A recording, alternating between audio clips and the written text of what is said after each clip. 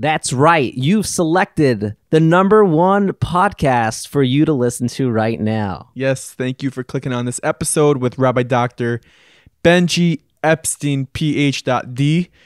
Yes, he's a psychologist. He's a therapist. He's got the mindfulness stuff all down pat. He actually wrote a book, Living in the Presence. A Jewish mindfulness guide to everyday life. He also is the Director of Staff Development at Camp HASC. You sound very sure of it. And clinical research. He's there for the staff in Camp HASC. Imagine being a counselor and dealing with what they deal with every single day, day in and day out. He's there to make sure they don't burn out. He's there for someone to talk to, you know? In his words, he puts out good juju. Good juju and fairy dust all over the place.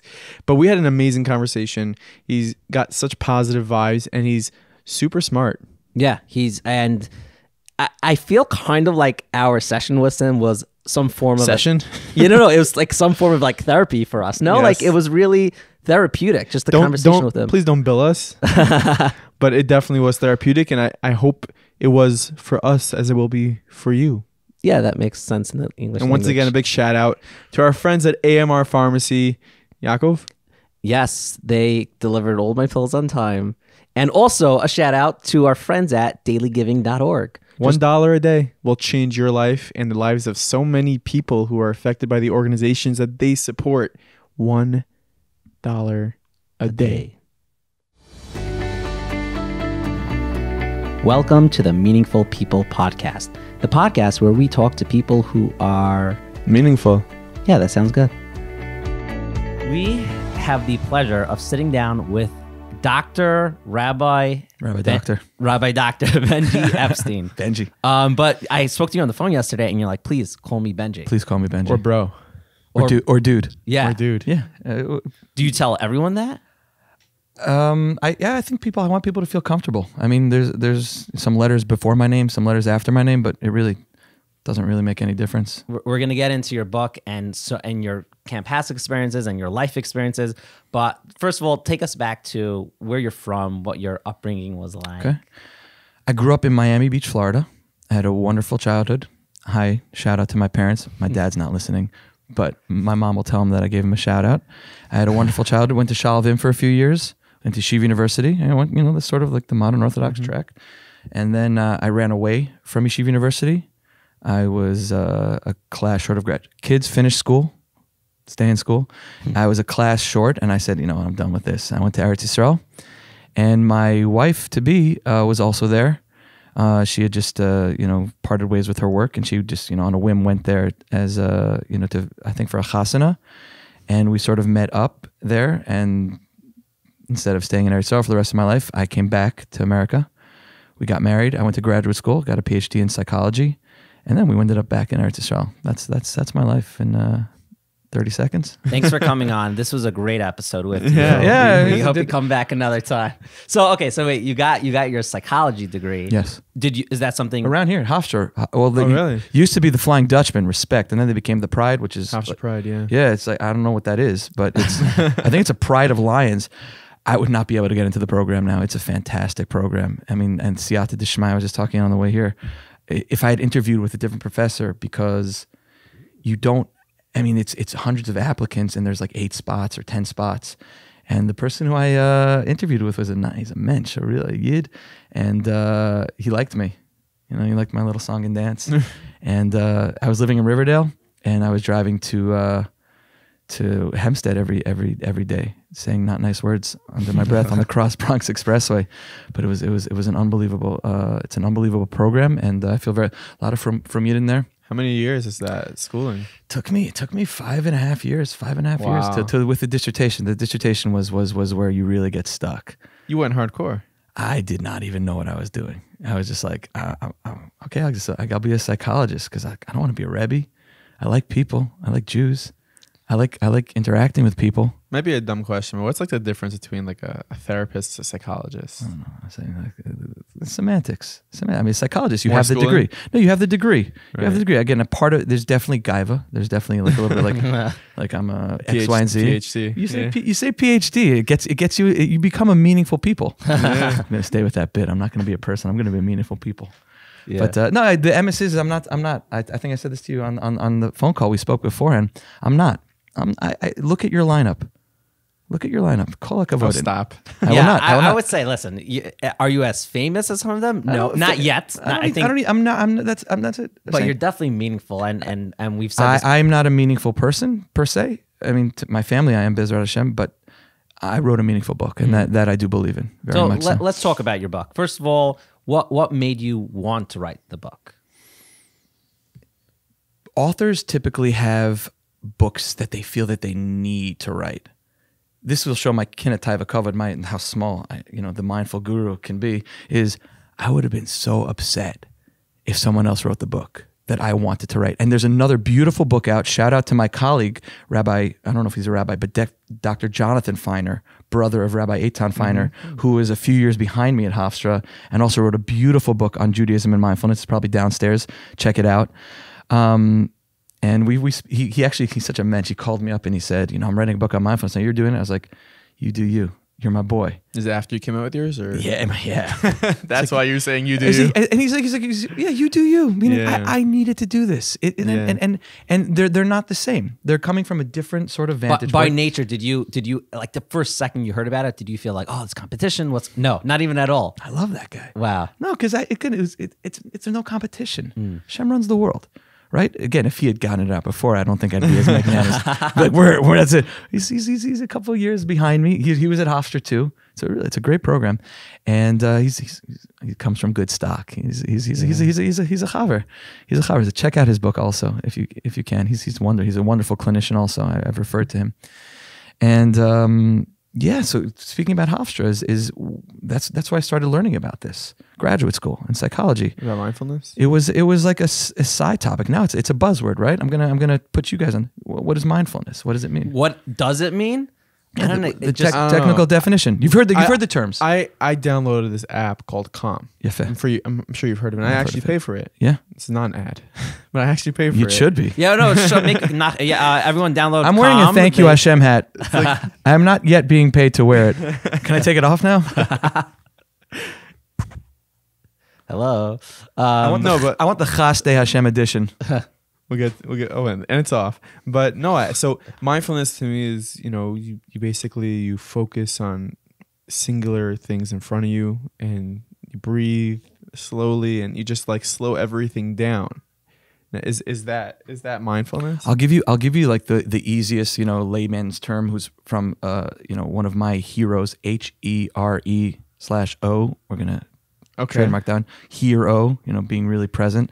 His name is John Kabat-Zinn.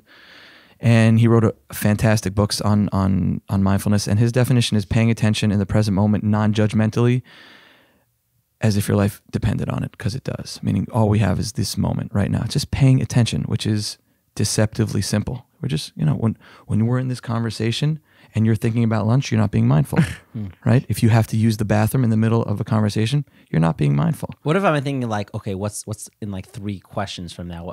That's also not being mindful. But I think a big key of mindfulness is the non-judgment part, right? The hardest part. To not judge.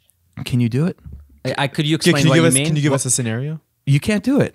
Your mind is constantly judging. I like that shirt. I don't like those pants. I don't notice that chair, but I notice that chair. As I'm talking to you, I'm like, he has blue glasses. I like my head's going there. I was about to cover the mic, but like it doesn't matter if I was like a little like sidebar. There were my wife's frames. I am actually gunning for a Warby Parker's model ship also. They're very nice. She wasn't wearing them. I was like, I really like those. She's like, you like women's glasses. It came out right. Like, how long did that take? And I just changed the lenses. I come in every year for Camp HASC, so I get like one pair of glasses. So I got this is the new style, but old new. Wait, back to what we are actually talking about. So our mind judges every few. The Mishnah in Pirkei Avos says, "Al tadines chavercha ad shetagia lemekomo." Don't judge someone until you walk, a mile in their shoes. It doesn't say don't judge. You're going to judge. Your mind is constantly judging. You either like something, you don't like something, or you're parv about it. So just notice it. Just notice. Oh, there's judgment. I'm judging. We're constantly making stories up. We tell stories because we can't process everything that's going on.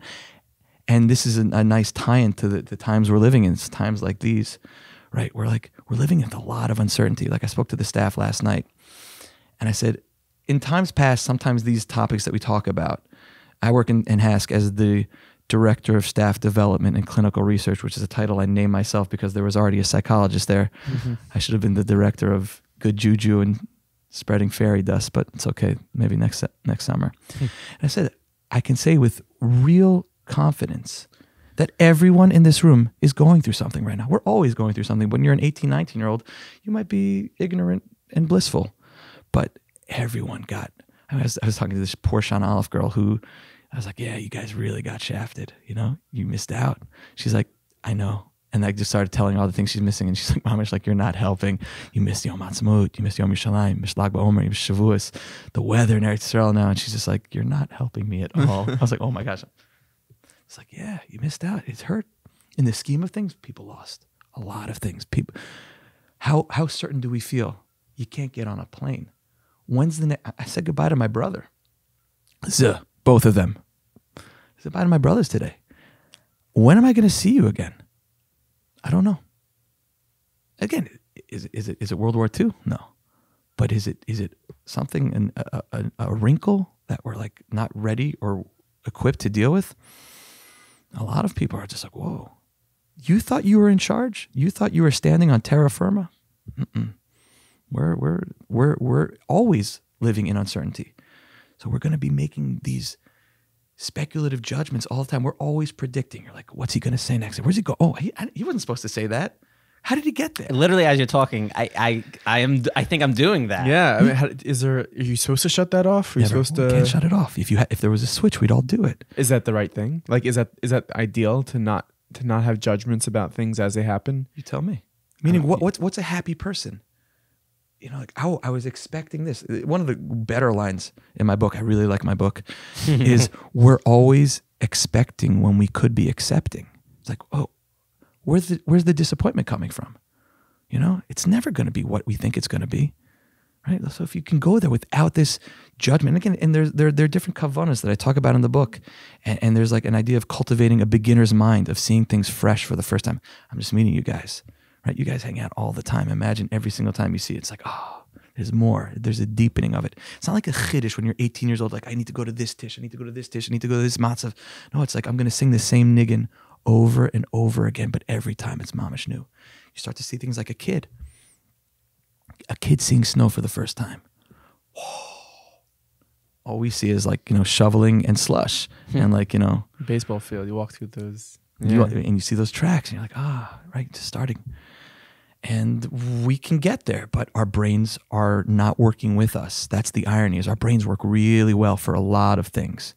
We're the dominant species on the planet. But if you just like stopped for like 5 minutes, take your brain out of your head and put it down next to you. You're watching the football game, right? Is football happening this season? I don't even know. There's the NBA. The NBA bubble. Playing in a bubble. The NBA bubble. So I was just in the Camp HASC bubble. This is the NBA bubble. There's the Camp HASC bubble. Everyone was watching. There were like 500,000 people who watched the live stream on Sunday. Really? No, that's what Judah keeps saying. He's like, why not? Yeah. Who knows? We're creating our realities. But you take your brain, put it next to you. Pay attention. What's it saying? Change the channel. This is boring.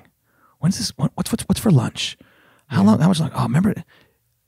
I would not want to be friends with that person. He doesn't shut his mouth, or she doesn't shut her mouth, right? What am I going to do with that? And the avoda is to take the step back and like, I could just watch this thing go. Watch it. No, look, watch it. You watching that? The train? It's going. Yeah. Don't get on the train. Stay here. Stay back. But when we get on the train, like, how did I get here? Driving, like, how did I even get here? I don't even know how I got here. Literally, I was just in HASC. I can imagine it does what it could possibly do for people's relationships. To be mindful is probably incredible. You're either present or you're not. And you can go 20 years without even knowing. You can go. Wake up and you have 5 kids. Like, wait a minute. Speak to the Rabbanim. Speak to the Rabbanim. Speak to the therapists in the community. Like, he doesn't listen to me. She doesn't listen to me. Like, of course I listen to you. You just said, take out the garbage. Like, you don't hear me, right? It's and you guys who are doing such a beautiful job. Such a beautiful job. I think I said, I don't know who I said this to. I said, if I was going to do a podcast, and I'm not going to unless Judah wants to do one with me, or Rav Moshe Weinberger, who's not going to listen to this, so I could say that.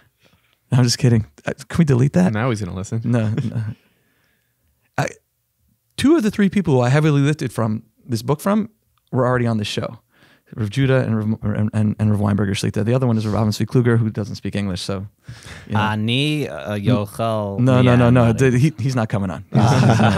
It's not because of you. Okay. Challenge accepted. It's not the lack of our Hebrew skills. No, it's not. It has nothing to do with you guys. It has nothing to do with you guys. How did we get onto this? I have no idea. You were saying how the people who inspired the book. No, before that.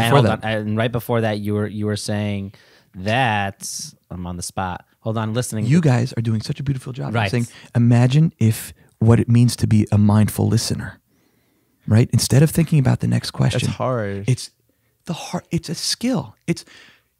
Anybody do exercise? Anybody work out? You look in the gym. You're like, ooh, that's hard. Like, right. That's why it's meaningful. I know, but we're there you go. TM these guys. These guys. I've trademarked the initials BE. Someone's like, what does that even mean? Like, the word beer, like the first two letters are mine. Like, be here now, that's mine. He's like, that's not how it works. I'm like, whatever. LeBron tried to trademark Taco Tuesday. Yeah. I'm trying to get the goal is soul. Okay. The goal. I saw a sign in like a HASC post. There's just a lot of bits going on. There's a lot of bits. I mean, for us, it's like, I feel like sometimes, not that we need to perform, but we're trying to put out a good product. So it's not always just like, listen and respond. Sometimes there's... No, you definitely want to keep the conversation flowing. You want to get to your touch points. Mm-hmm. Like, I wanted to make sure to say, like, the goal is soul at some point. Like, that's like in my mental so notes. You were also... Right. There's agendas. Is that okay? Again, okay, not okay, meaning it is. Just start paying attention to it. Start noticing when you have an agenda, and now again, when there's an agenda in the conversation, you can't be listening mindfully. You just can't do it because you're already listening to what you want to be hearing instead of being open. Your kids.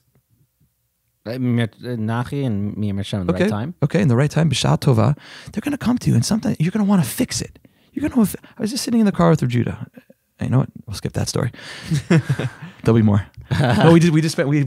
We said it. No, it's private. There's a day trip together. We spent a lot of time in the car. I bless you guys to be able to, after working together for many, many years, to be able to still want to go on road trips together. You said before this interview that you're Rav Judah's hype man. Oh yeah. What do you mean by that? Oh, he's the best. He's the chief rabbi of the world. I could say that online, right? Rav Judah Michelle. Yeah. Rav Judah Michelle. How do you pronounce his name?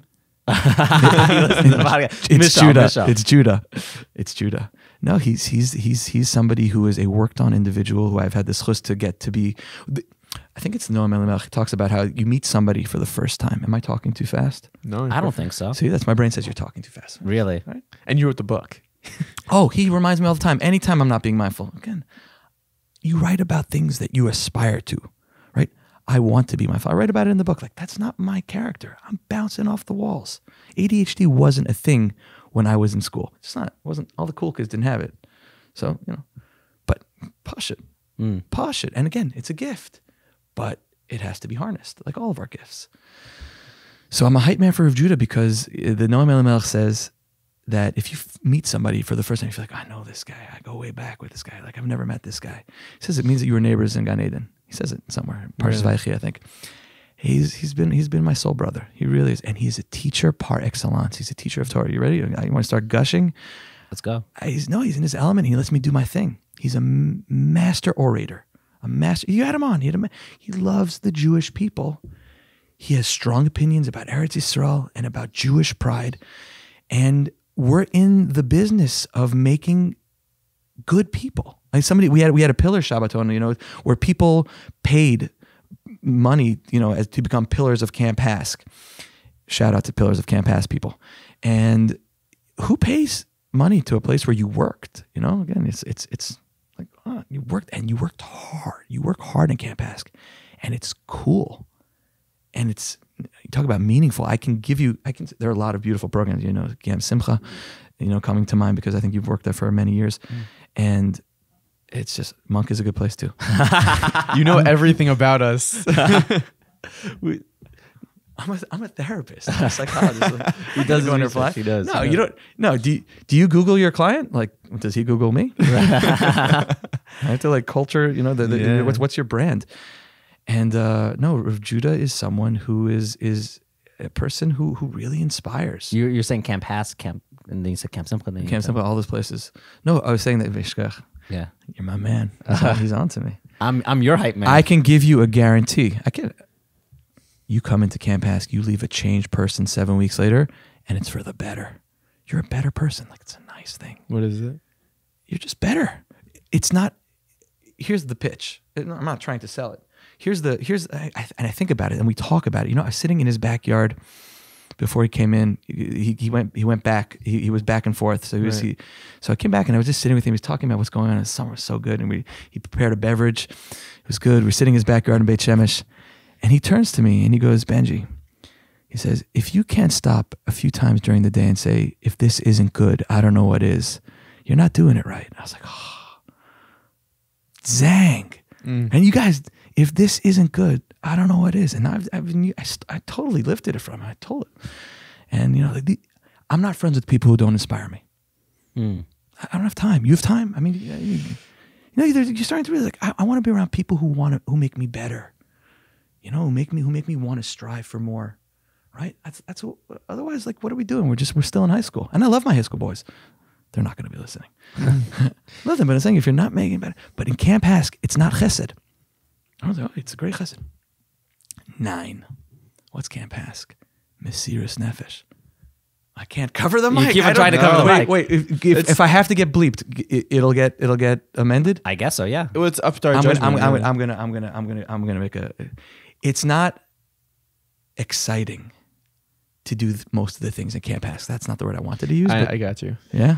Yeah, that makes sense. Right. Yeah, but it wasn't. It's not like the clips you see in don't say it. It's the clips you see in the movie. That's 0.2%. 2% of it. You're in the trenches. You're mamish in the trenches. You're in the bunks late at night. You're waking up at ungodly hours.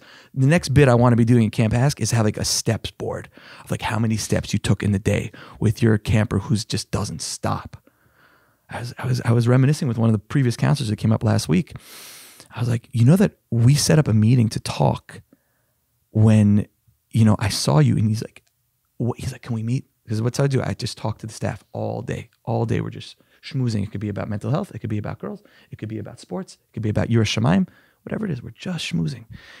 He's like, I got to talk to you. I was like, well, when you're free? He's like, never. I said, okay. So I woke up early Shabbos morning because that was the only time he had. Ask that guy if he had a great summer. Mesirus Nefesh means it's not pretty. It's mamish. I'm giving all of myself. But when my head hits the pillow at the end of the day, I feel like $1,000,000 because I just tapped into soul. I just tapped into essence.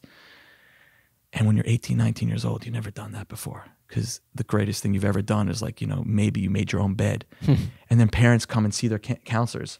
Their children who are counselors.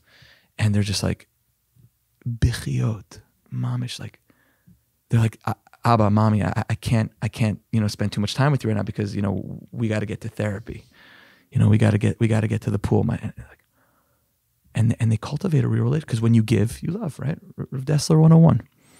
Is that like one of your, I guess, main positions in camp is to, I guess, be there for the counselors who are maybe like emotionally burnt out at times? Yeah, 100%. Meaning I started off working with the campers and I just keep saying over and over and over again, like, these counselors are falling apart.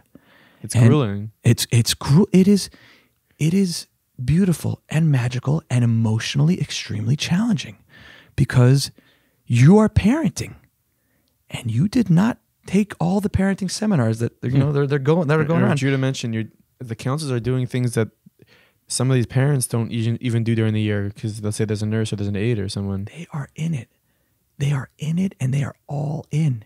And you have a 48-hour period of just absolute, oh my God, what did I get myself into? And the truth is the first years are in shell shock. It's the second years who I'm really mitapel with, you know, really working with, because they didn't come because of social pressure. They didn't come because their yeshiva pressured them. They didn't come because of anything other than the fact that they got bit by the bug.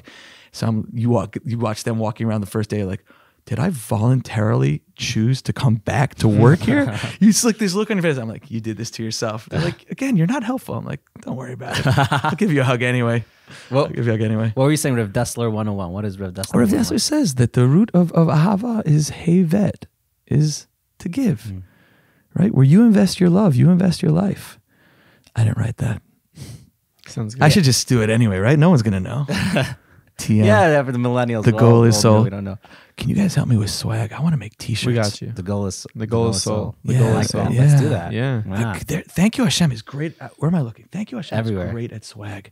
Oh, they're great. Looking everywhere. It's like the cameras everywhere. Yeah, you're always watching. Something I want to bring up that I didn't know. I had a conversation with you, but I didn't know even from talking to you for a while, and then between now, as I was doing research, I saw something. And if you don't want to talk about this, that's okay. Bring it up. You have a child that's special needs. I have a son with special needs. Which I want to. First of all, I feel like it would have come up, but for you, it was just like that wasn't even the conversation at all. It was very impressive to me. I'm really good at talking about things that I want to talk about, and Well, you're a really good. therapist. Yeah, yeah. If someone's like, "Oh, you're getting nervous," I'm like, I'm excited. I'm excited, but like, if I don't want to talk about it, I'll be like, "What makes you ask that question?" You throw it right back. So first of all, my first question now is: would you want to discuss? So in the car on the way here, I was mitlabet. I was like, is it relevant? But you brought it up, so why not? I have a son who is 15. His name is Raziel, and Kishmo Kenhu. He is a sod. He's beautiful. He's a beautiful child. And if he's not your son, you're laughing. You are watching him, and you are just having the best time. And if you're a parent, tying it back, we'll always tie things back together. Is like in Hofstra, I took a course on mindfulness and acceptance and commitment therapy. It was more of an elective. It wasn't mainstream yet. It's really becoming a lot more. And when you guys are looking for therapists after working together and trying to figure it out, I'm not telling you what you want. Like this is the future. It's the present of therapy also. But like, don't be heebie-jeebie like, oh, mindfulness, meditation, that's not my thing. No, mindfulness is just being present. It doesn't have to be. It's like when we're talking, I'm mindful. You're being mindful. So it just hit me over the head like a ton of bricks. Like, whoa, I need this in my life. Like this is what I need. And at the same time, we just had Raziel. We just had our first, and he was our first kid. And it was whoa, because we didn't know. And my wife knew from day one. He doesn't have a diagnosis. He's cognitively delayed or something like that. I'll show you pictures afterwards. He's a beautiful looking child, completely typically looking. And he's out. He's not typically developing. And that may have played into working at HASC, but may have not. Again, I told you I'm a Judah guy. It didn't. I say it didn't. It doesn't sound like that's why you're at HASC. No, it doesn't. Like, but it's funny. It's funny you mentioned. I remember I was working with someone, and he came into the office, and he was just looking at me differently. He was just looking at me differently. I'm like, "What's up?" And he's just like, "I heard something." And I was like, "Similar." He's like, "It's like I heard that you have someone with special needs," and I was like, "Okay." He's like, What makes you ask that? No, because he's like when you talk about acceptance to me, when you talk about like letting go, all these ideas that we talk about in terms of mindfulness, in terms of being present, in terms of like what we want, because that's what therapy is to me: acceptance and letting go. Because if you're able to do that, acceptance of what is and letting go of what isn't. Because most of our suffering, if not all of our suffering, is coming because we're not accepting what is, and we're holding really tightly to something that we have to let go of, right? And he's just like, oh, because when you talk about acceptance, and it's coming from you, it's like, okay, shkoyach, like easier said than done. He's like, but like, you're doing this. I'm like, you're only as good as how much you're doing the practice. If you're a therapist, I don't tell people to journal. I suggest it, but I'm not emphatic about it because I'm not doing it. But you got to jog.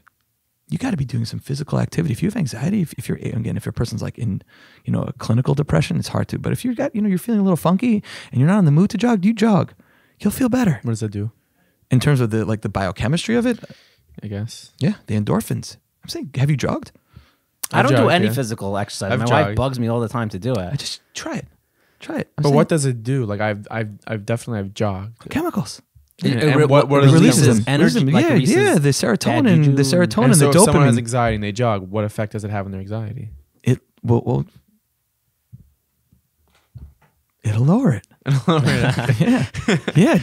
Meaning like 2 plus I 2 keep is 4. looking over the camera like I want to say things like because I want to. But if you're a psychiatrist and your client could be put on a physical fitness regimen and you're not doing that before you prescribe them some medication, dude or dudette.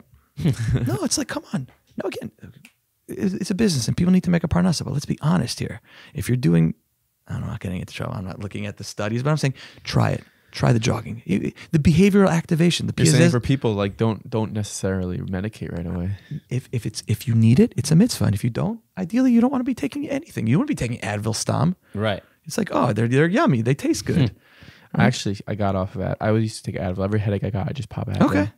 And it's just like, it was so bad. It's so bad for me. It's not good for you. That's it. But again, anything that's not natural. This is a free therapist session for Nachi, by the way. That's why we brought too, you in. Yaakov. Just so like Nachi can tell you about his Advil addiction. This is an or choser. We're just when Jews sit together, good things come out of it. Right. When Jews sit together and they're doing things in the service, and service is a word we use a lot in Camp HASC, in the service of the Jewish people, good things come out of it. We'll get back to this episode in just a second, but first, a quick little story for you. My friend went to Israel last year with his family. He's in the car on the way to the airport, and he turns to his wife and says, "Oh no, we forgot the asthma medicine for Yankee."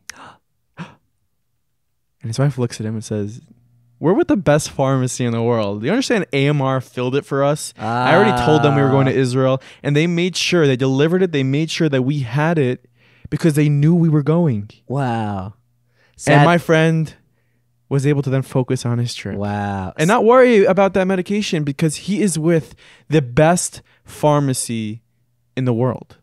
Sadly, in Israel, Yankee ran out of... No, I'm kidding. It was fine. Sorry. Can you joke about that? Yeah, no. Well, about made up people, I think I could. What? I said about made up people, I think I could.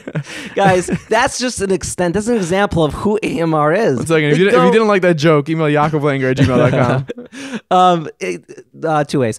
Basically, AMR Pharmacy, they're the place to go, guys. Imagine someone is the first episode they ever listened to. They're like, wow. These guys are terrible. This is knee deep in AMR. But guys, it's the best pharmacy in the world. The best. Reach out to them. AMRPharmRx.com. That's AMRPHARMRX.com.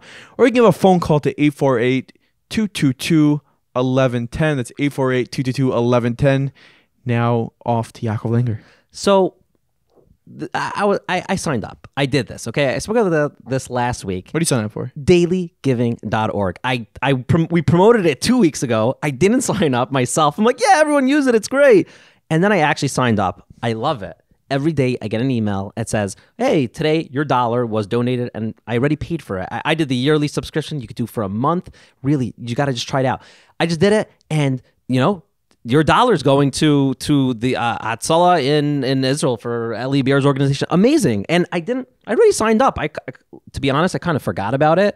And every day I just get another email. Every day you're reminded about the people you're helping with that email. And imagine if 10% of the people were listening to this, they would sign up. It'd be thousands of dollars, literally thousands. I think he said millions, thousands. I don't know. Almost millions. They raised over $1.8 million. And think about it. It's so crazy. It's like, it's just $1. Like how many people am I actually helping?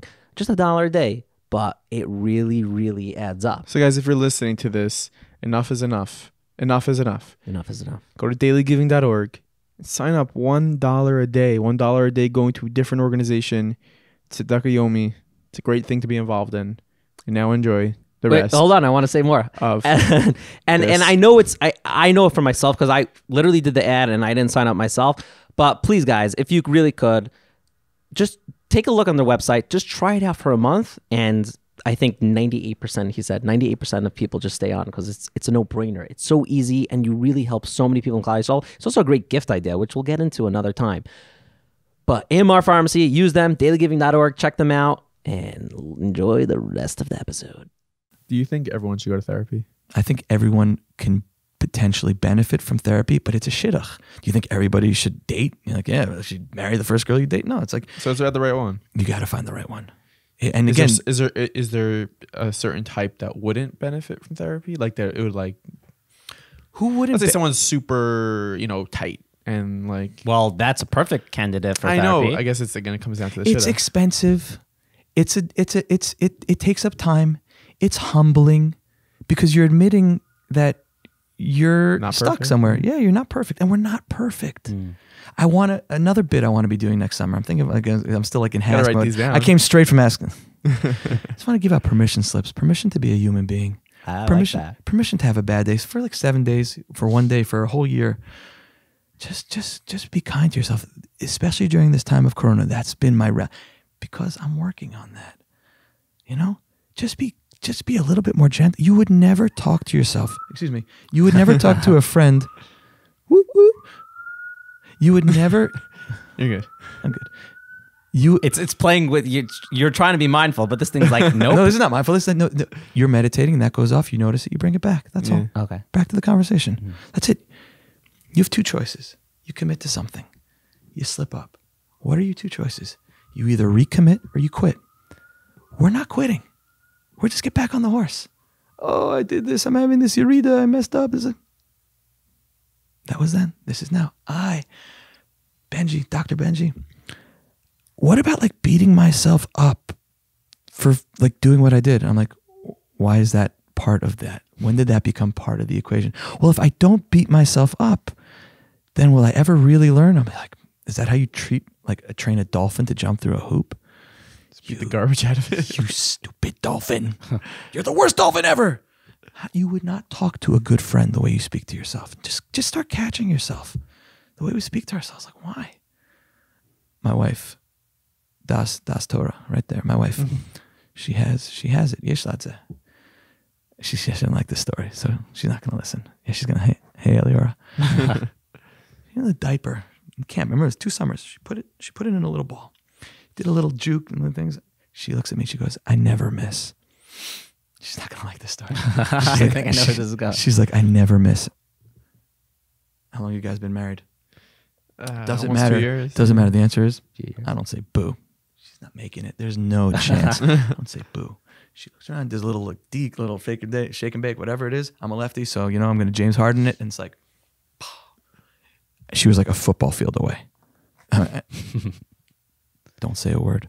She looks at me. She goes, I never miss. I'm like, I love you. I love you because you know what? Why? Because your brain's constantly saying you're going to miss. I don't know. Maybe I will miss. Why not? Why not be confident? You're like, well, she's delusional. No, she's confident about things. Like, you know, why wouldn't you? Why things are going to be okay? In the next shot, I'm going to make it. Why not? Oh, you can beat her right now at this moment. Did she miss? Yeah, she You said she was a football field away. away. She's a football field. It wasn't even. It wasn't like she didn't rim out. She's like, I never miss. Shrug it off. Shrug it off. Because right now, the next shot, right now, you could always be doing the right thing. Again, Rahman al-Litzan, you'd commit a terrible murder and something like that. I'm not talking about that. We could talk. But like right now at this moment, for again, we're not going to talk about acceptance of difficult emotions. What about abuse? And if you're again, we're not talking about trauma. Again, we're talking in like generalizations. This is not a therapy session for Nachi right now. Or yeah, he'll get his. He got it. No, he got his. No, Nachi's like, you're ganging up. I mean, no, he had his. It's okay. He had It's his, for me also now. He had his yesterday. He had his I yesterday. slept in for a long time. It's Just great. saying that, like, you know, the way we speak to ourselves, we create a reality. We really create a reality, and we could really change that. We can't stop it, right? We can't stop the train, but we don't have to get on. Your brain has a hardwired negativity bias. What was the best part of your day? I don't know. Tell me some things that went wrong today. Here's the list, right? You have to work a little harder, and guess what? We don't like to work so hard. And our brains would rather just go like, oh, the first thing that comes to mind, they're like, oh my God, I got wet on the way here. You know, I sat in traffic. Like, I got to be on the Meaningful People podcast. I'm a meaningful people. You are. You know what's very ironic? I think in the past, and I'm opening up well, in the past week or two. That's what we do. I love. Safe space. This is I safe love. space. How opening open up. are we, Rav Judah? Yo, this is great. Love you. So, for the past week or two in my life, I don't think I've ever been, and Baruch Hashem, everything's great, but I don't think I've ever been I've been just so stressed and just, I don't know if anxious is the right word, but like just about life, about like parnasa, about the future of this podcast in Hashem, and where I'm going to live. I want to start a community. Yeah. Is that going to happen? We're in like, a group, like which communities? like there's, and do I need to make more? I'm making money. I need to make more money. And just so much going on. And I find it ironic that Hashem's like, okay, you're gonna have the way we even got you was very last second. Very last second. No, So- this was a game time decision. I don't even- I'm flying out to Eretz Yisrael tonight. And we thank you for coming in. Again, how could I took 2 of the 3 people who I heavily lifted this book from. We're on this podcast. Like, it's a no-brainer. You guys are really setting a very high bar and making a difference in people's lives. And we appreciate that. And that was the intention Thank we you. set before we started out here. what would you tell a client? Yeah, I after don't what even he know. just I'm said? not even asking a question. I don't even know. Like, Would you want a therapist who is such a ball guy to be like, yeah, this is you. This is who you are. I'm going to entice you up into chas v'shalom. No, size them up. Let's go. No. Again, when we size people up, we stop trying to learn who they are. What could you say that could help me now? Just Again, part of that stress and the anxiety is focusing on the things that you have some control over and recognizing what you don't and seeing where you get stuck, right? Where do you get hooked? Where do you get? And I'll give you a practical, this new community. I want to build a new community, and I think that houses here are just so expensive, and I don't even know what I could do, but I just know that like time's ticking and people that I know are buying houses, and like I really just want to just start something new, not too far away. I don't, and I just bug out about it, and I'm like, I go to sleep, I'm like, well, we didn't get a step closer to the community, and I'm like, yeah, but what am I supposed to do? I just talk to people. Again, I'm not a building, I'm in the realm of, in the book, like, there's the chachma and the bina, right? The chachma is the you sent me the picture, right? Yeah. The chachma is that, that initial, burst, and then the bina is, you might not be a bina guy. I'm not a bina guy.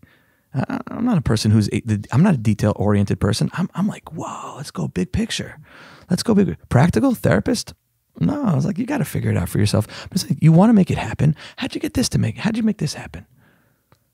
I don't know. It took months to do. It took a long time. It takes time. It takes time. We're planting seeds. We're cultivating it. You're not a building developer. Do you have an area where you want to be doing it? Yeah. Okay, you have an idea. You speak to the right people. Who built up that community? You speak to people. Like, you don't have to do everything. It's that feeling. Right. Again, it's starting to recognize when you're putting this unbelievable amount of pressure and expectation on yourself. And it's just like, where's that coming from? It's like, wow, I got it. And I have to be the man. I got to get help. Why does it have to just be you? That's a good point. Right? You have to build this community. I mean, you built a podcast, now you can build a community. Like, it's very different skill set. And Baruch Hashem, you're ambitious, and you're doing good things, and you're helping people. And so you want to continue that. And you'll have siyata d'shmaya with that. But again, if you want to do it all on your own, that's not the way it works. You mentioned before that Rav Judah Michelle told you Shlita, that if you don't stop and think, if this isn't good, if this isn't good, then what is? So, I mean, like, going off what you said, and I echo a lot of things that Yaakov just said. I think that, Baruch Hashem, let's say things are good, but that's, how do you stop it? If you're not stopping and saying, if this isn't good, meaning we're human beings. We're not human doings. We get stuck in this doing mode, and that's that's coming from like this part. It's like, we just got to make it happen, and we're very results oriented. God's not so results oriented. God's already decided the outcome. Again, based on my limited understanding of how things work. Rav Judah walked around the whole camp saying, I didn't eat the bat. Like, because there are things that said, "Why? I don't need." He said, "I didn't eat the bat. I didn't eat the bat." like, why can't we do this? He's like, "I didn't eat the bat. Like, what are you coming to me for?" Like, Leich le'uman shasani, right? There's a Gemara that talks about how Reb Shimon ben Elazar is walking and he sees this person who looked mechuar. He was an ugly person, whatever that meant to the Tana Eloki. He's like, look, this ugly person, and he's like, why are you so ugly? Imagine a Tana saying that. And the man responded, go to Uman, who made the person, go to the Uman. No, don't go to Uman. I mean, you should go to Uman. If you can get to Uman this year, kol hakavod, ashreinu. But he's saying, yeah, go to Uman. Everything gets fixed by Uman. No, he says, go to the Uman, go to the craftsman who made me and ask him. And he's like, oh, I'm so sorry to pause it. But like, this is the way Hashem made these things. She's saying, like, why can't you stop? Where's that motor coming from? Do we need to feel success all the time? Do we need positive reinforcement all the time? Because it's if I'm sitting idle for 2 seconds, immediately that voice in my head says, you're not doing enough. You're not good enough. Shabbos is the day where HaKadosh Baruch Hu says, it's not you. Take a deep breath. What's the mitzvah on Shabbos? You make Kiddush, you make Havdalah. In between, there's nothing. Stop doing. Just be. 6 days in between are just. You got to bring Shabbos. Because it happens when I shut my phones off on Shabbos. It's extremely. It's liberating. It's liberating. But that's 1 out of 7 days. I don't touch my phone on Motzei Shabbos now. I just want to bring a little bit more. I don't touch my phone on Motzei Shabbos. It's just a little bit more of Shabbos. When we release our podcast. I'm not going to listen to myself. No, I've heard myself all the. I mean, if I could not touch my unless phone I'm singing, Shabbos, I'd love to. Although I do leave long voice notes. You sing also. I do sing. I do feel. You can check out my music. Can you give us a bit? Like, do you want me to start singing right now? There you go. No, I'm not singing someone else's songs. I'm singing Your Oh, song. he does You have original. your own no, song. the original. I'm a Levite, and I believe that one day I'll be singing the Levite choir. Although maybe one day I'll be in the Rav Judah's dad is going to be the head of fanboy. Are you a fan of Judah? I never asked that. No, I'm kidding. I love. Rav Judah's dad is going to be the head of security because the Levium in the Beis Hamikdash were either in the choir or they were the shomrim. So he's going to be the head of security. So I'm not sure. I think he just wants to. He just wants to, like, he just wants a good parking spot. So I did an album called Shirei HaLeviim, and the names of the songs are Sunday, Monday, Tuesday, Wednesday, Thursday, Friday, Shabbos. They all sound the same. Where could we find that? On Spotify, For iTunes. Oh yeah, I'm legit. But we dropped the ball on this one. Yeah, Yeah, it's okay. no, that's Yeah, really it's okay. cool. I can play my 3 chord songs. The next project, because you guys are going to help me with this one, aside from the next 2 books I'm writing, Swag. which I need help with, swag T-shirts and funding for that. I'm doing Hallel. You doing what? A book on Hallel? Nope, a CD on Hallel, music. That's beautiful. Yivarech es Beis Yisrael. If I hear this song another time, we gotta do something about this one. I don't know if I have the time, but anyway. But I I got this. So yeah, we don't know how to stop. Right. And Exhibit A. Holding up a cell phone. I thought I'm on camera. You are, but You- a lot of people listen and don't watch. They just hear it. Oh, I'm holding up my cell phone. We can't go a minute. I mean, the fact that this is even here, according to some research, says it's going to be malchit somebody. It's like your conversation is going to be more strained because there's a presence of a cell phone. Yeah. We all know it. Guess who's stronger? You or the cell phone? We already know. It's a cell phone. The cell phone. And we I could take this, man. I'm not talking about anything chas v'shalom inappropriate. It's just the amount of time that we spend in the cesspool of Twitter and Facebook. And again, it's beautiful. And we're spreading Torah, we're spreading ideas. And you didn't need to be in the bathroom that long. Right. You didn't need to be in the bathroom that long. We can't stop. And again, no, but we feel anxious. We feel bored. We feel any negative emotion, or what we'll call negative, and we will instinctively reach for something that's going to just distract us. You know what's sad? I hate feeling bored. It's a strong word. I hate Dislike. and I'm using this word. I want to use it because I hate being. Oh, wait, are we allowed to? Yeah. Yeah, we could. Oh, I'm yeah. sorry, You didn't dear. eat the I'm bat. sorry, dear. I didn't eat the bat, but my wife thinks I ate the bat. If I bring the bat home with... No, actually, I'm good. I brought a lot of Amazon home. I should have told people to invest in Amazon stock. I was like, Rav Judah wants me to come in. She's like, Chayavim, you have to go. I'm going to start ordering now. So I hate being bored, and I'm never, because I hate being bored, and I run away from being bored because I always have my phone, and it's a little sad. It's not a little. It's sad that I never have boredom. I'm always either on Instagram or WhatsApping, and in my head I'm like, yeah, listen, I'm connecting to people, but I'm not connecting to myself. I'm talking for myself, but 99% of people have this How issue. open are we right now? We're open. We're all the way. Yeah. I appreciate it. No, for I sure. appreciate it. I appreciate it. Podcasts like nobody's watching. Really? Yeah. That's what we're doing right now. Yeah. It's like, what are you afraid of? What I've been conditioned, and your brain is also doing it. Meaning, you'll get that instantaneous reward. You see a dog, you're afraid of dogs. You cross the street, you feel better. You get that instant fix. Any negative emotion that we avoid, this is what we learned last night in Camp HASC. We learned the piece in the Kutamaran, Kuftet Vav, Umoshe Nigash El Rafel, Kisham Elokim, Vayamo Da'ame Rachok. The pasuk says that people stand by, but Moshe went into the dark cloud. What's the dark cloud? Whatever dark cloud comes up, we run away, even if it's bored. Benjy, if I can't be bored, if your kids can't be bored, if they can't, just sit. How could you be bored? Sit and think. Imagine, I need constant stimulation. I need constant. I need constant. It Wasn't always like that, was it? Of course, it wasn't like that. Okay, we had our things. Everyone, Amolas Gavain, but this, We have a day off from that. Imagine, society, and people think it's great. people think have it's- 7 days nonstop. People think it's wonderful. People I don't know think how it's they wonderful. do it. They don't want to stop, because sometimes when you have to stop, you have to be bored, and sometimes when you're bored, other things are going to come up. You're like, am I happy? Am I? Mesilas Yesharim starts and says, "Yisod v'chasidus v'shor shavoda sheisbar v'yisametz etzel adam ma'u chovaso be'olamo." When are you supposed to ask yourself that question? When you die? On your deathbed? You'll be lucky if you have all of your faculties and surrounded by your loved ones and be like, well, it's my chova in this world. No, you got to be able to pause. I think davening is that pause. I think brachos are that pause. I'm wearing strings, which should in theory give me a pause. You know, I kiss a mezuzah before you go into a room, before you leave a room. You pause for a second to say, you know, Mark Kvod Shamayim, leave this room. You know, we're going through doorways, we're exiting and entering constantly. I'm going to leave here. When am I going to see you guys again? It's like in, out. It's like, okay, right here, right now. So Moshe, who is the Bechina of Das, according to the Svarim HaKadoshim, and we all have that aspect in us, goes into this dark cloud.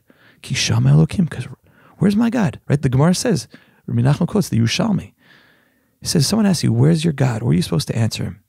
And the Yerushalmi Tana says, Bekrach Gadol Shalom, he's in Rome.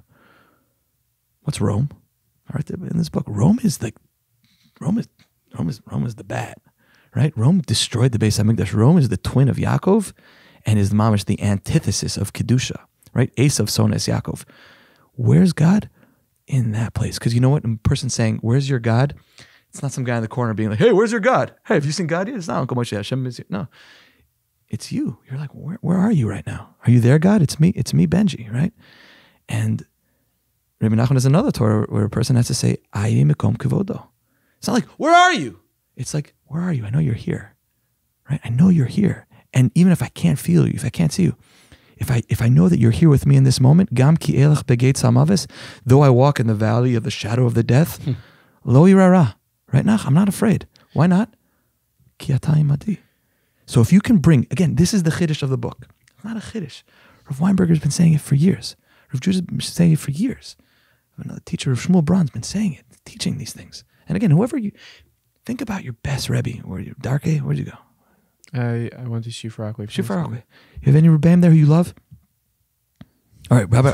I have my Rabbi Victor. You ever sit down with him? Yeah, I do. When you're talking to him, is he all there? He's all in. Yeah. You feel it. Yeah. You know it. That's what it is. We want to be all in, right? So again, Krach Gadol Shoromi, you're in the depths of Gehenna.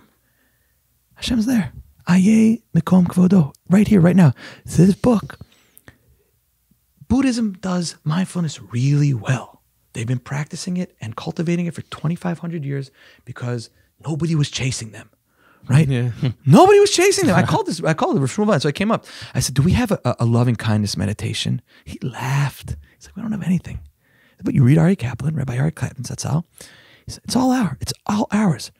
You learn B'nai Machshava Tova from the Piyas Zezer, and you learn it together with Rav Weinberger Shurim.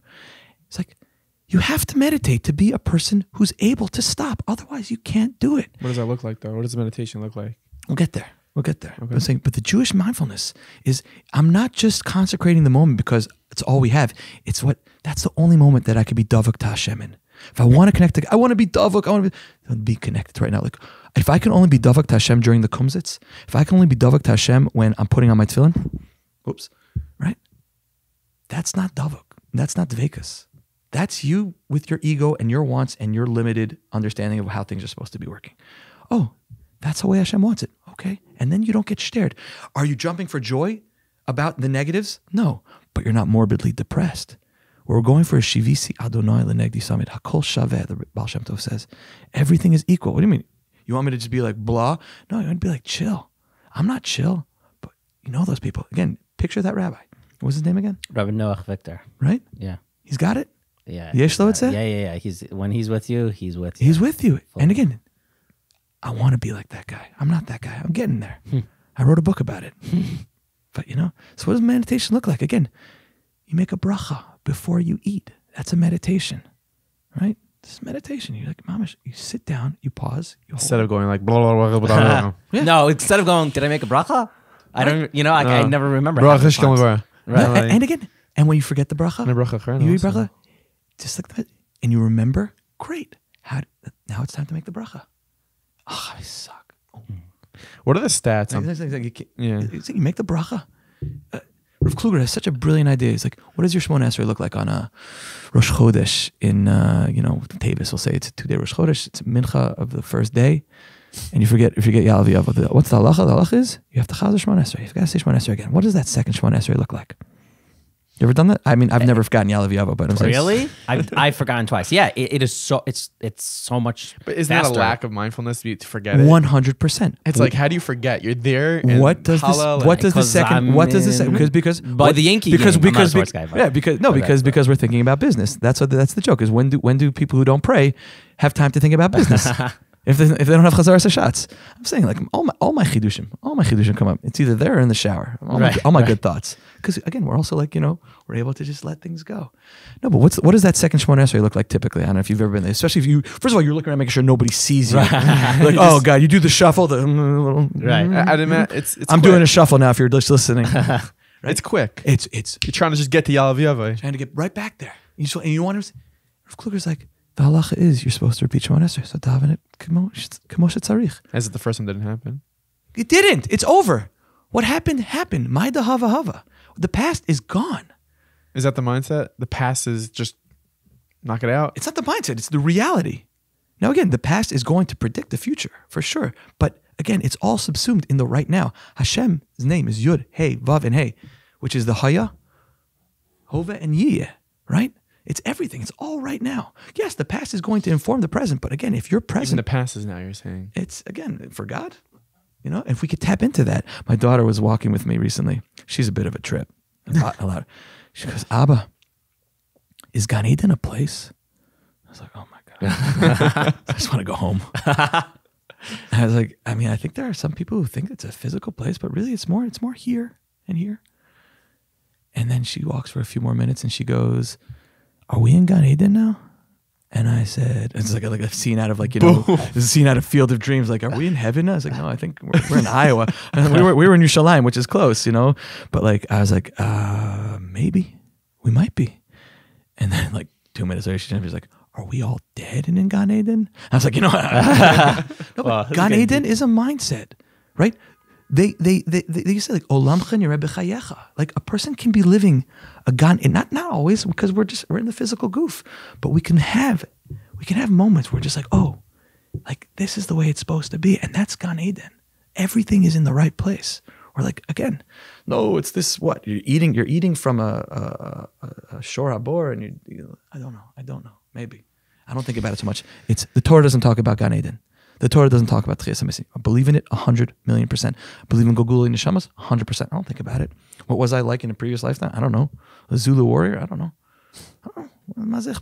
But right now, we're all supposed to be here right now. Supposed to be. We're here right now. So that means, I don't know, Lubavitch Rebbe, Breslov, I don't know. Something.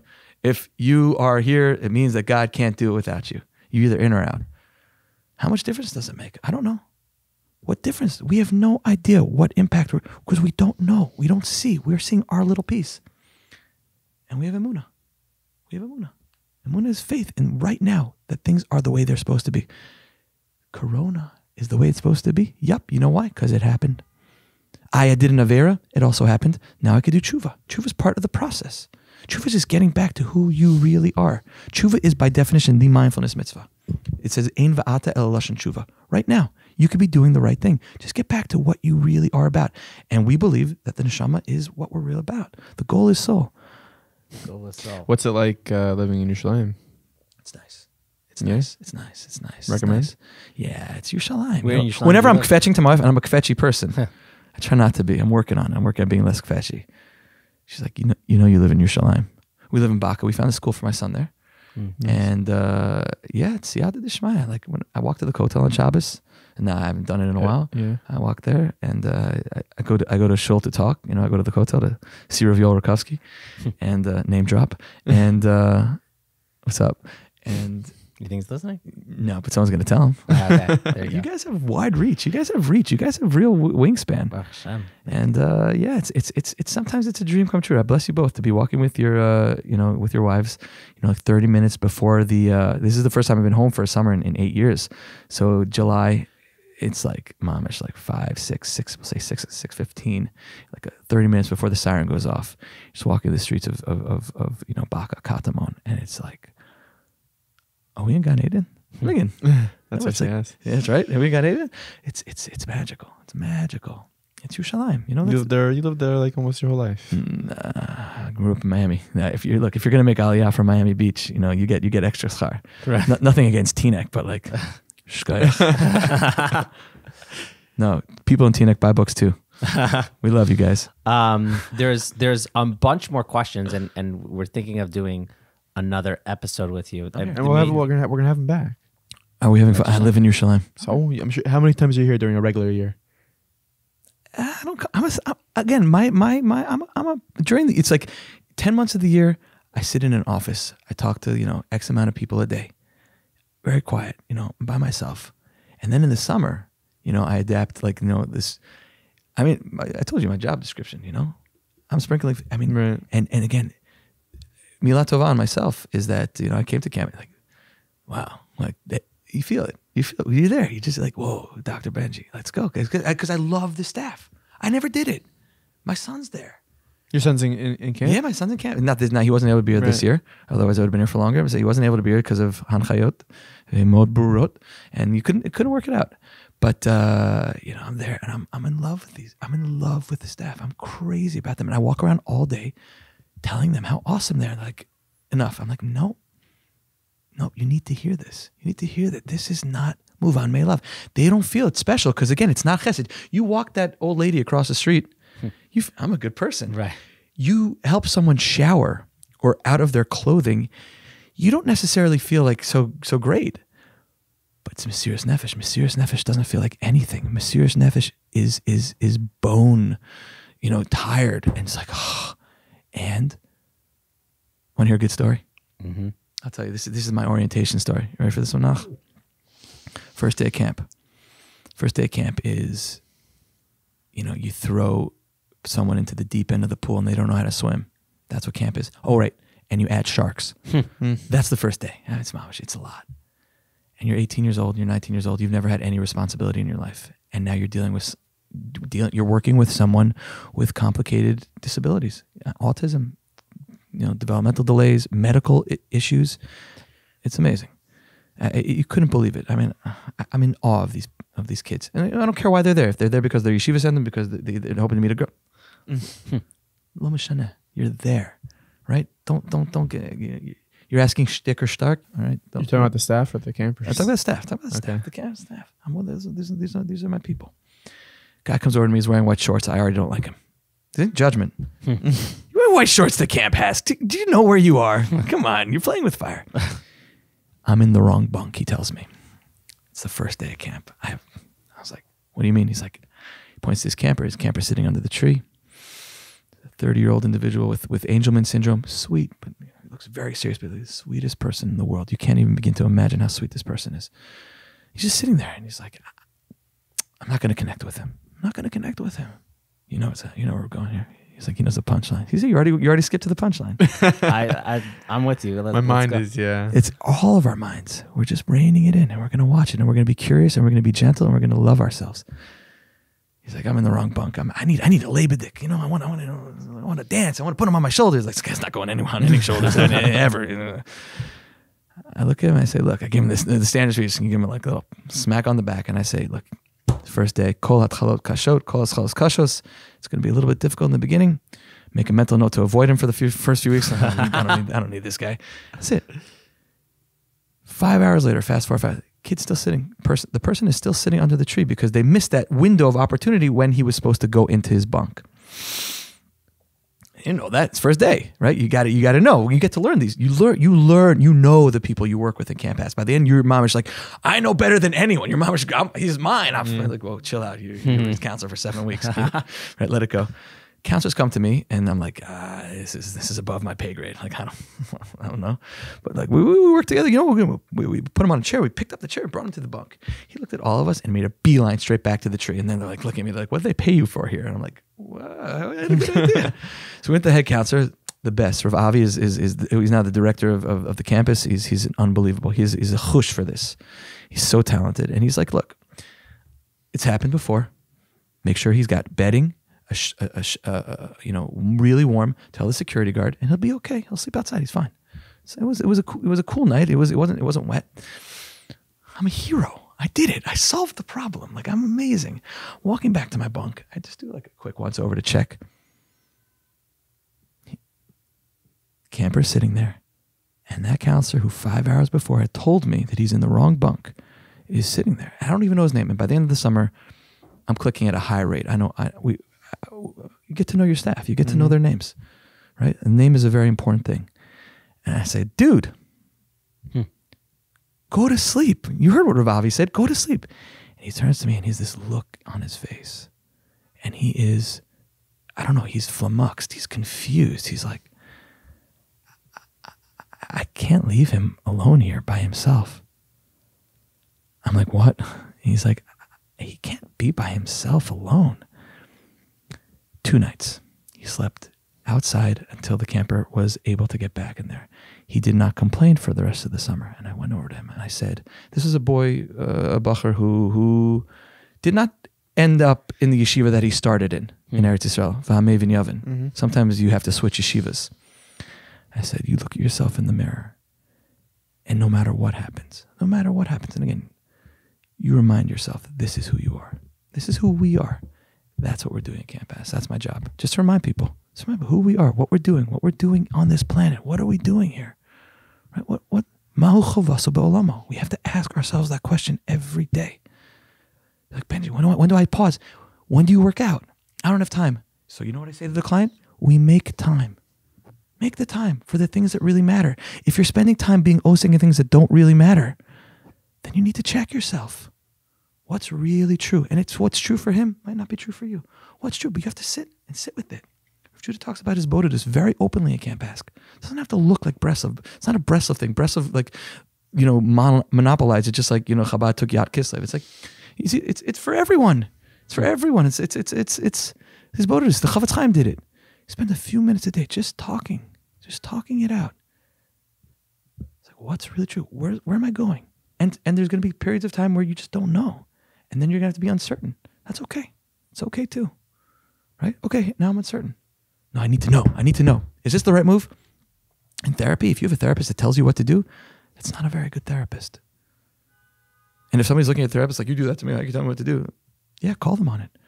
How would I know? What do you think? What's best for you? I trust that you know what's best for you.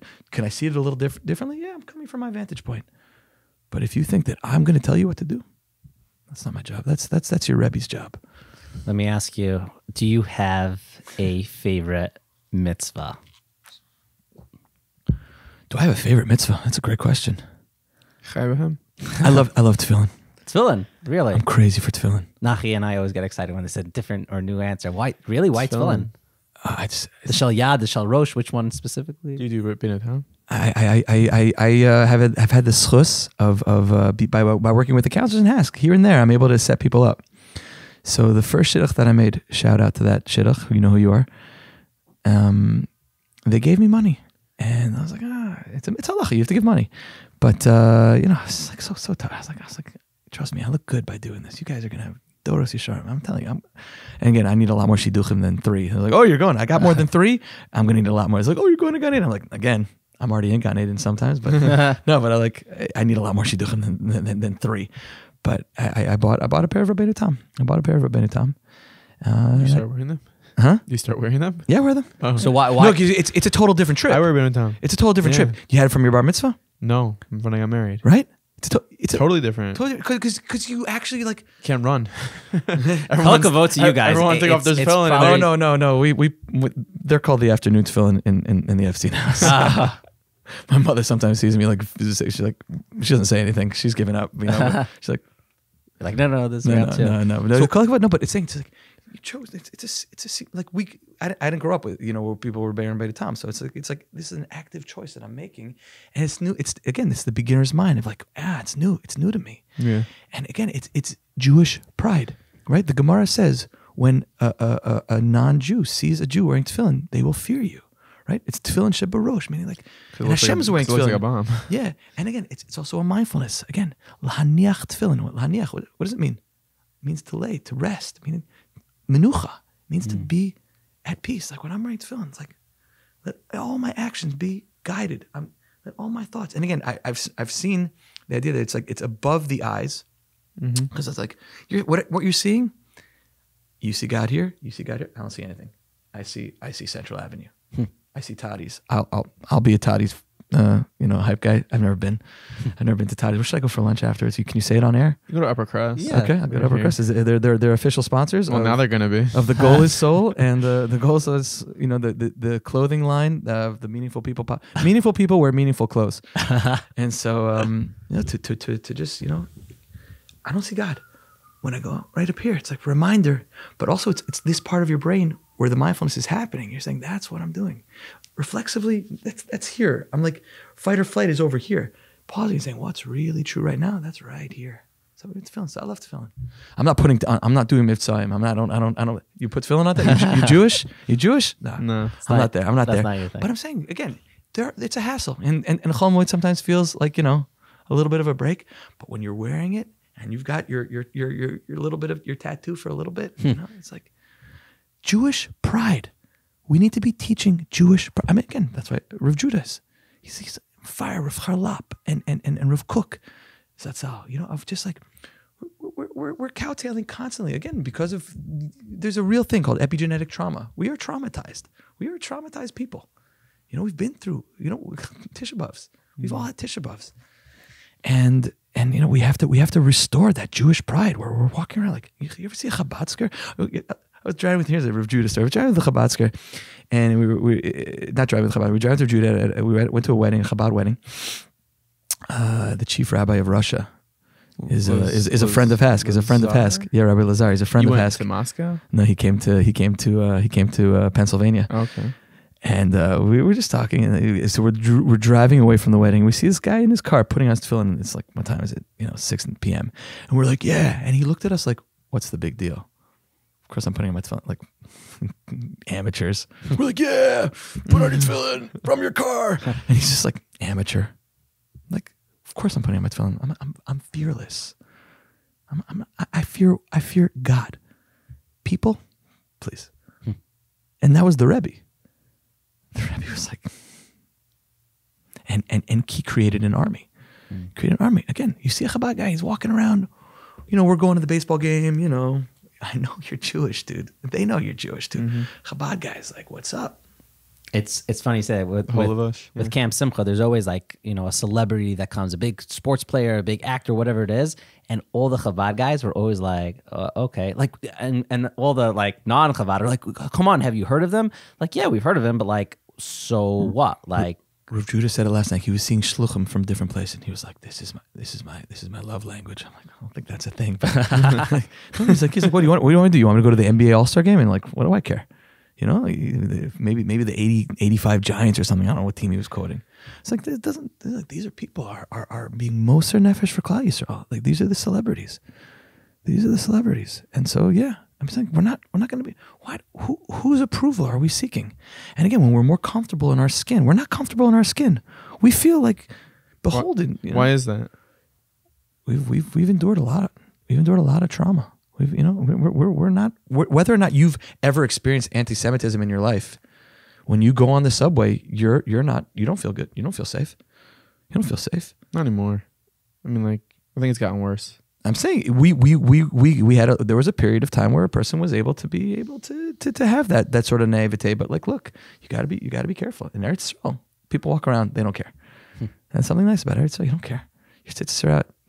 Wearing a kippah, you're not wearing a kippah. Who knows? Whatever. Nach, you want to ask the time question? How am I doing so far? You're doing okay. You're doing great. I mean, chances are we will put this out. Okay. No, you're doing amazing. If you could sit down with one person. I know. That's called the Shelat Yishur, meaning like when if your client has OCD and they're like, that's your question, I'm like, I'll give you the answer once, but otherwise you know the answer. But like, I don't know 100%. We need the 100%. Let it go. If you could sit down with one person in history that's no longer around. What does that mean he's no longer around? Not alive anymore. I think it's Rav Judah's grandfather. That's the answer, right? Who would it be? Rav Weinberger's grandfather? Who's Rav Benjy's grandfather? I never met my paternal grandfather. That would be nice. I was saying, I would want.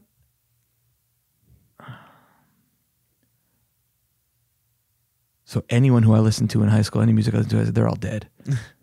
But that's probably not for this show. Who am I thinking of? You're so young. Michael Jackson. Okay. I don't know. I don't know. I'm thinking like I'm thinking of singers that Is are that now, how you look at him? I'm thinking. I'm joking. I'm just thinking of like I don't know which singers are dead. Forget it. Pink Floyd. Anyway, okay. Okay, yeah. Love you guys. You guys are great. You guys are doing good things for the Jewish people. Edit this part for the two of you, not to make me look good. Oh no, it's fine. I'm fine throwing myself on Somewhere of Judah's chuckling. Anyway. Well, maybe it's someone from the Torah. Maybe it's a gadol. Rav Judah spoke last night about how the hashra of tzaddikim, of the Baal Shem Tov, meaning how many people knew who the Baal Shem Tov was in 1780. The Rebbe's, Lubavitcher Rebbe, is another example. Influence and ability to reach people when he passed away versus now. Have you seen the pictures of the Kinner Shluchim? Yeah, I've been to. Okay, have you seen? You remember like the first picture? The first ever? No. The first few ever. I mean, we're talking. The amount of people could fit into this room, smaller. And then they need like I don't even know how they get them all into one. They just get like a warehouse. They get an a empty warehouse. right. They put airplanes in usually. So again, the tzaddik, a person is hashra continues like I've heard that the Chafetz Chaim, when he met the Imre Emes, they needed a translator because their Yiddish dialects were so different. I'm like, so when we talk to the Chafetz Chaim, Rav Judah was saying, like, what do I say to him? Like, thank you. I'd want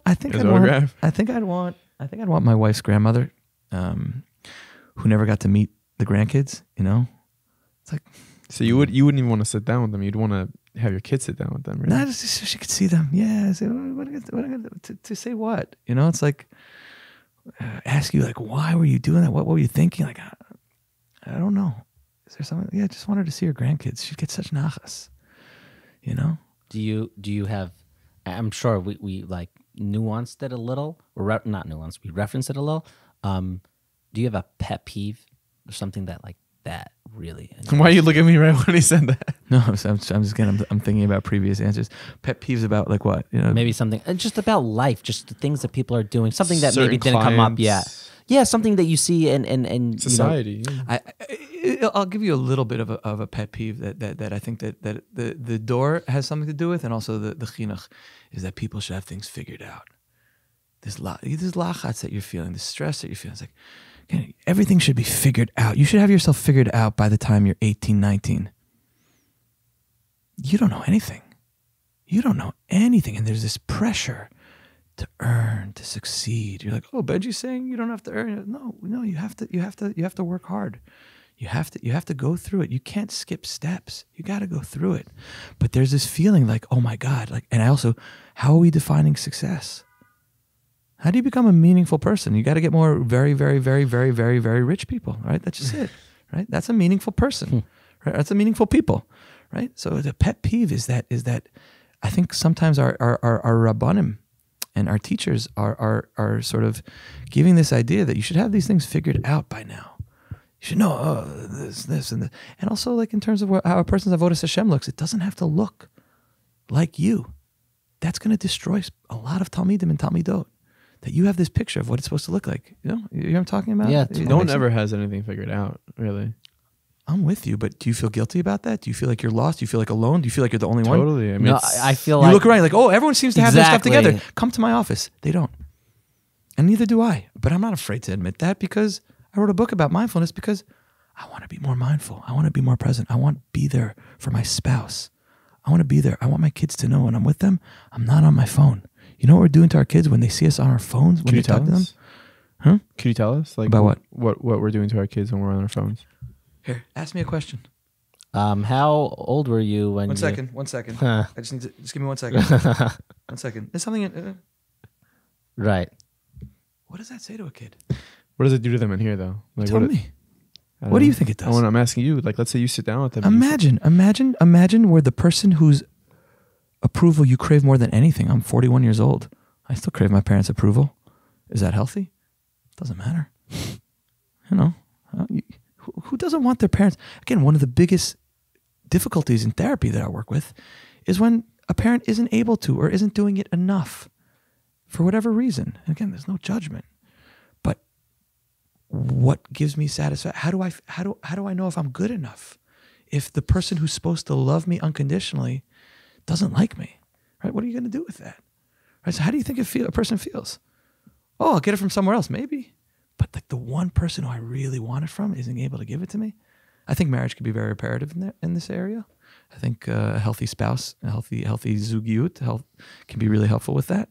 But like, yeah, if your kid feels like your work is more important, and again, children are narcissistic. They're very young, so they think that it's what did I do wrong?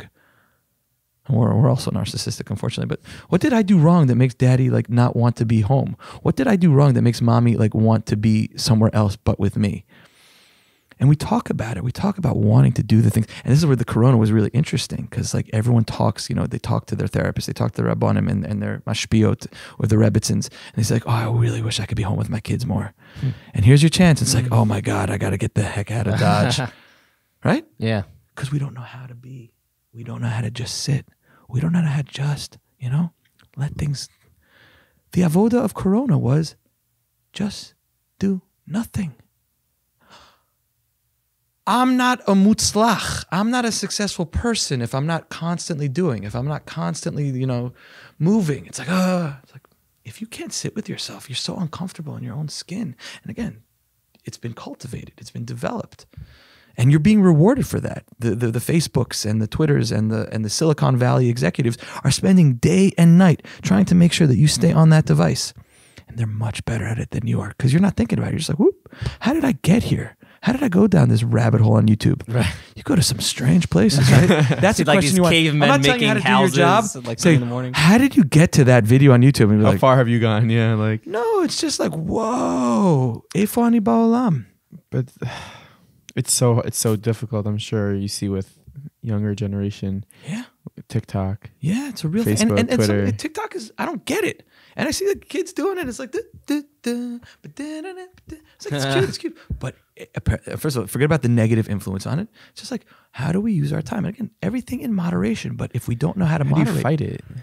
How do we in the Jewish community, in the Jewish world? Now we're on a technology rant. It's not a fight. It's recognizing. It's know your enemy. It's saying like, this is what it is. And we're not going to win. We need it. It's I'm saying fight it. I'm saying like you have a successful app that people should download, right? You want people to learn Torah. You want people to learn Torah. I'm a chassid of Rav Moshe Weinberger because of the beautiful Jews who put his stuff online. I don't live in 5 towns. I didn't start listening. I'm late to the game. I'm playing catch up. I'm late to the game. I love you, Rebbe. But like, come on. What are we doing? It's like, so there's so much good on there. But like, if we don't have boundaries, we don't have limits, if we don't help, again, we want kids to see not, oh, it's pros, it's disgusting. It's like, no, take the power back, right? Moderation. And again, every single parent I know, including myself, was the biggest struggle during Corona. Of like, how can we move out? Our kids are just spending time on these devices. There need to be limits. Learning how to set limits is a really good skill when you're parenting is learning limits. And learning to be mistapek b'muad, and learning to be ma'amin b'ktzat. Like, I got to go big or go home, right? Pet peeves. I think that was one of Judah's ones, right? Pet peeves. Go big. Not everyone can go big. And sometimes, a little bit. Like, if you don't believe in a little bit, then you don't believe in anything. You don't believe in it at all. A little tzedakah? Nah, come on. I'm going to give a real donation. I'm going to write a check that feels good. No, rip it up. Write something that feels good. Like, that one really hurt. No, rip it up. That felt really good. No, every day. Right? That's it. We're building habits. We're building good midos. And it doesn't happen in big things. The big thing that happened, the Matan Torah, the first time, the lightning and thunderbolts and seeing the sounds and hearing the sights, how'd that turn out? Not so good. Right? Didn't work out so well for us. Right? So we want these big things, but you know what? Maybe the backyard weddings with Davidul Ziff playing at them. It's a shout out for Shout out to those. Yeah. He's the only one who plays my music. I don't even know my songs anymore. Oh, they're 3 chords. I can't remember them. So, right. So he's like, those little intimate. We talk about that with the big. We want big. And Rotzim Kesef about Rotzim Gamkin Yishuv Hadas. When is it enough? You never be enough. It'll never be enough. In Ruchnius, great. In Gashmius, we're in trouble. We're in big trouble. And it's hard. We struggle with it, but that's part of it, right? And we want that security. That's what Taivas Mamon is. You want the new car? Maybe. I don't understand cars. But it's like, no, I just want that security. I want to feel safe. And again, if there's a leak and you can afford to pay for it, you're set. It's not a problem anymore. But like, when is it enough? Again, I'm not there. It's like, I'm not writing a parenting book because I don't know. The jury's still out. I think I'm doing a pretty good job, but you know what?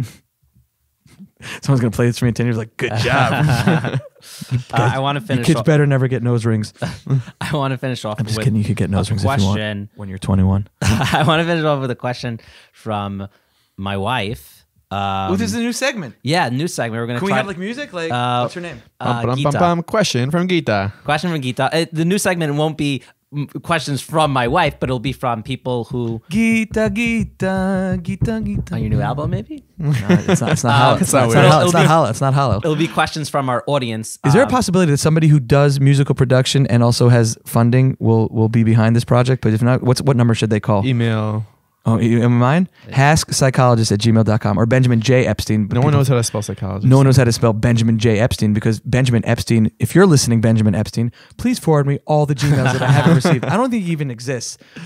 But how do I get it? What's your email? Benjamin J. Epstein @gmail.com. Okay. Oh, there you go. And so if you want to talk about t-shirts, the next book project, or my CD for Hollow. We have some ideas for you.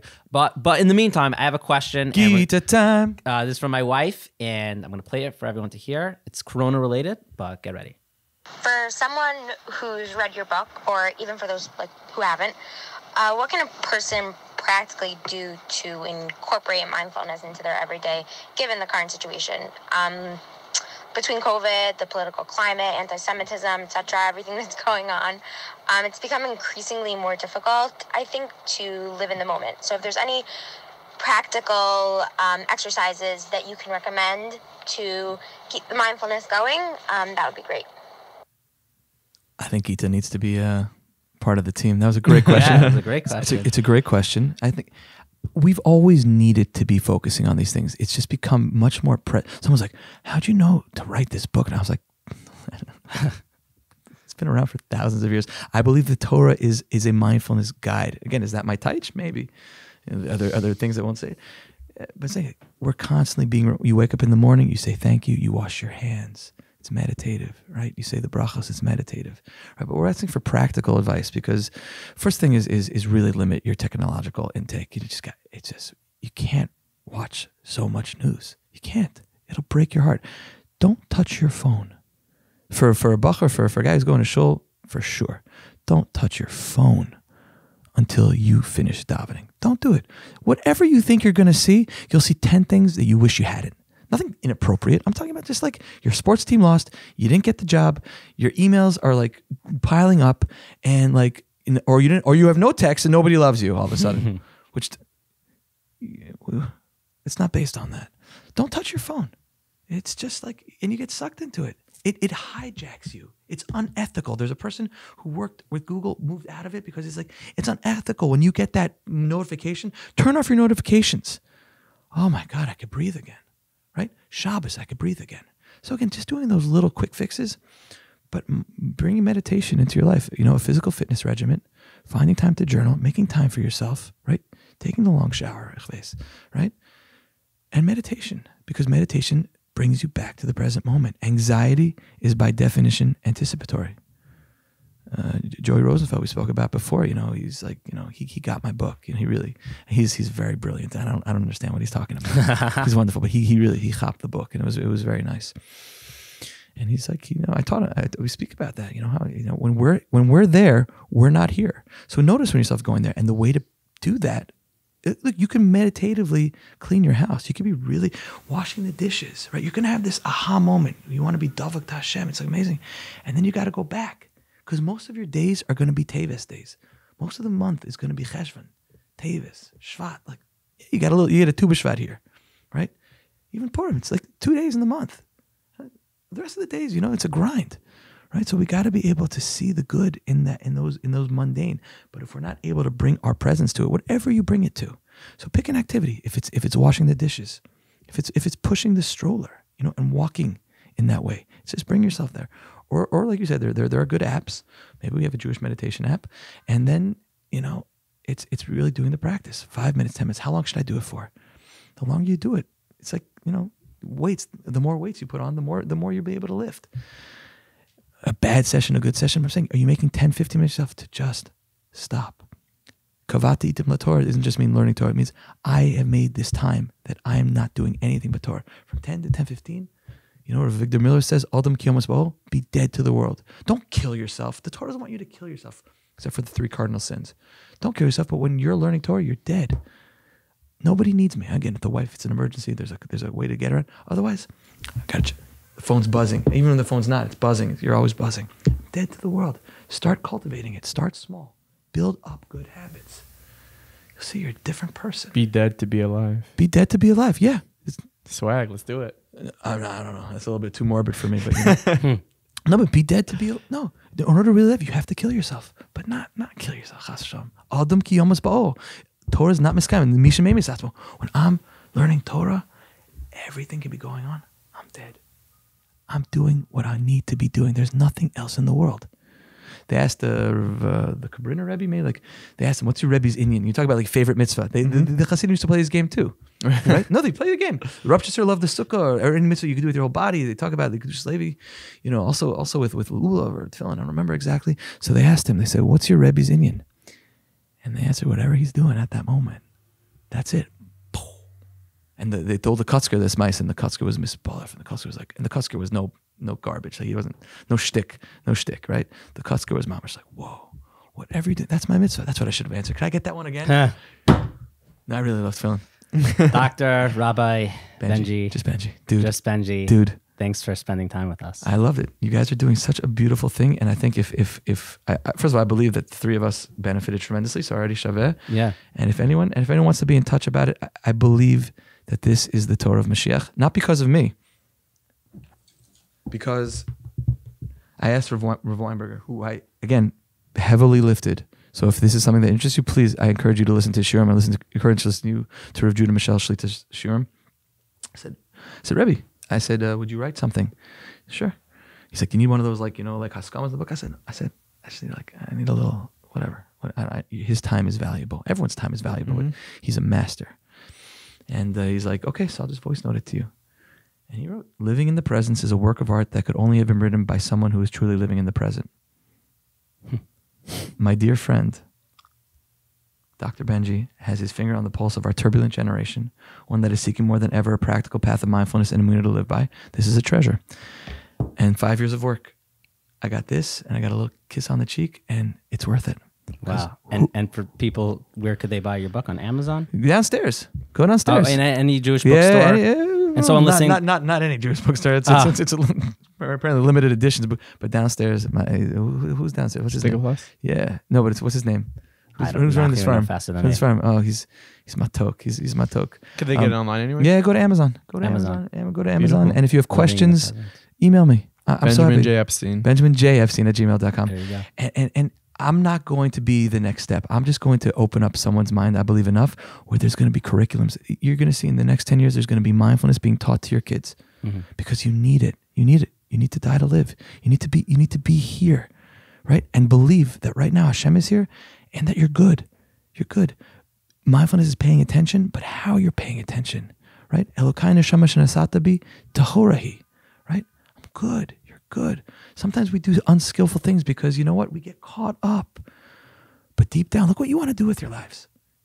Yeah, I want to make a parnasa, and I want to, and I want to be Marbitz Torah, and I want to expose the Jewish people to people of you know. Let's create Jewish heroes. You guys are beautiful. Thank you so much. How relaxed do you feel right now after that episode? Mindful, really right? Good. That was really good. I got to talk lower after an episode like this. Yeah. It was super chill. Yeah, so chill. And we're not sure when we're going to release it, but he sit down for longer for another session. Yeah, we had like a part 2 with Dr. Benjy. I think that one he did bill us for. that was actual therapy. We just keep the cameras rolling, guys. It was really good. Such a cool person. And I'm still in touch with him. I mean, a lot of our guests we get to still interact with. Yeah. But him, I'm on a constant... He randomly texts me. He's like, how are you doing? Like, he's great. Legit. Like, he really I wake up it. every morning. He posts on the Meaningful Minute app feed. He posts these great goal of soul things. So we're definitely in touch now. He's so cool. Guys, get ready for next week. Week after week. What are we doing? Where are we pulling these out of, right? Rabbi Ephraim Goldberg from Florida. One of the fastest growing Jewish communities in the world is Boca Raton. Yeah. It is. He has a kahila of over 900 families. Yeah. Families. Yeah. And it doesn't stop growing. And he deals and he leads almost like a business. Yeah, and he gets into that with us. We won't do too many spoilers, but aside from being such a chashuv person and really a big go-getter, he's maybe our most wired guest we ever had, and you'll see what I mean next week. And until then, thanks again to our friends at AMR Pharmacy. Guys, come on, switch over to AMR. They're the place to go. And dailygiving.org now is where we tell you you're ending this podcast. You go to dailygiving.org. Stop everything, go to dailygiving.org and sign up. $1 a day. Try it for a month. See how it feels to get an email every single day. Your dollar was one of $3,500 given to Bonei Olam or given to Chai Lifeline. Try it. I think you'll love it. If you don't, then you don't. But if you love it, you just got like ultimate reward in the next world. And all of you at home, don't forget that the goal is soul. Ciao.